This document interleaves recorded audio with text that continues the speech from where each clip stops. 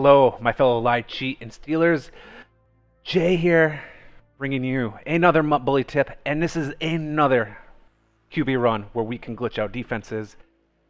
And it was going to be the power option.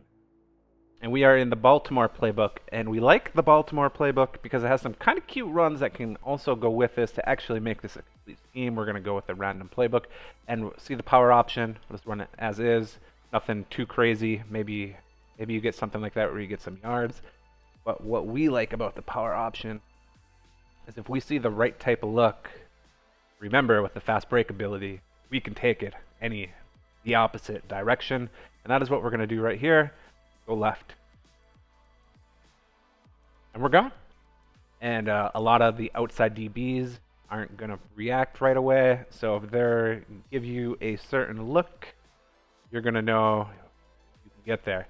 So basically, you're going to want to lab which defensive looks are going to give you the opportunity to run this play.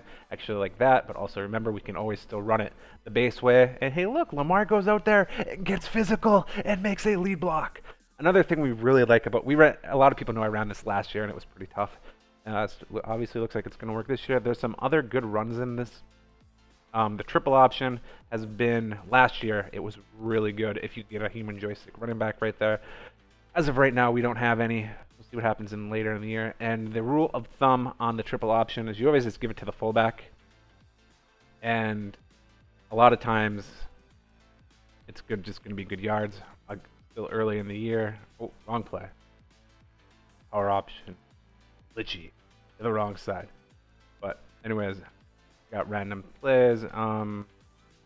Usually, there's a look where you can take it right in there at the B gap, or you can try to take it outside the B gap. So keep running the triple option. Just kind of see it's always.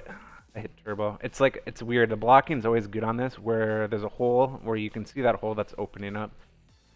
We'll learn more as the year goes on if it's going to be really OP like it was last year.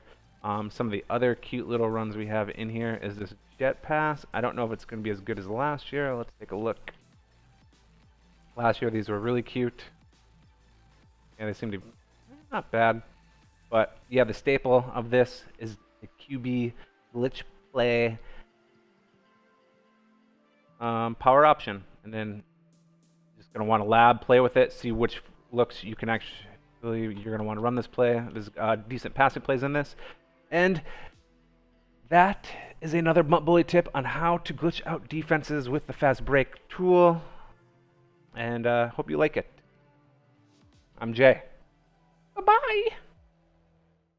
Viva la raza!